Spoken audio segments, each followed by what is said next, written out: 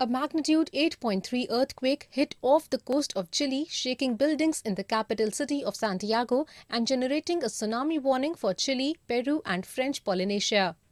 Chile's government urged residents to evacuate the coastline.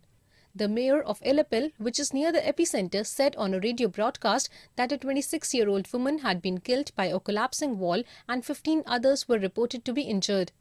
The quake hit just 46 kilometers from Illapel, leaving the city 210 kilometers north of Santiago without electricity or drinking water.